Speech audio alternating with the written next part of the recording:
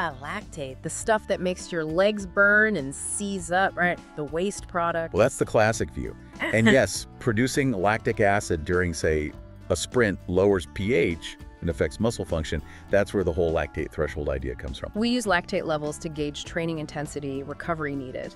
That's standard practice. It is. But the new thinking, the really revolutionary part, is that lactate isn't just waste. It's actually a signaling molecule, and it's fuel. Fuel?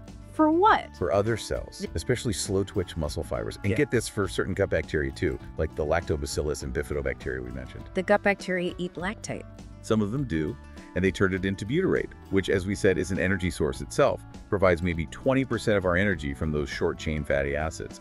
So having a good population of those bacteria actually helps you recycle lactate and boost performance. Okay, mine's slightly blown. Is there data on Kilian showing this in action? Oh yeah, UTMB 2022, Ultra Trail du Mont Blanc, at kilometer 150. That's after like 17 hours of running.